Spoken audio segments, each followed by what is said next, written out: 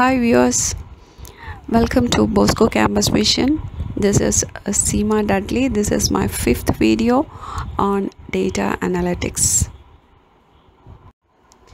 In this video, we will discuss more about the term big data.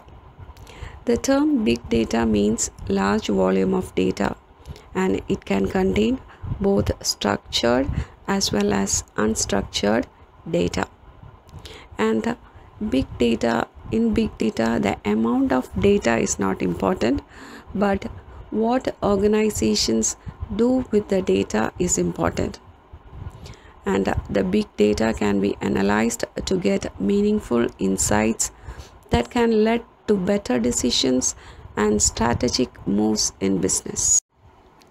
Nowadays, big data is becoming very common, and most of the industries, the existing competitors as well as the new entrants, are using big data. They use this big data to compete, innovate, and capture values. Most of the companies that use big data will be having big information about the product and services, buyers and suppliers, consumer preferences that can be captured and analyzed. So this will be helping the organizations to create new growth opportunities and entirely new categories of companies that can combine and analyze industry data. So we can conclude that big data is the next generation of data warehousing and business analytics, and big data can be used to deliver top line revenues cost efficiently for enterprises.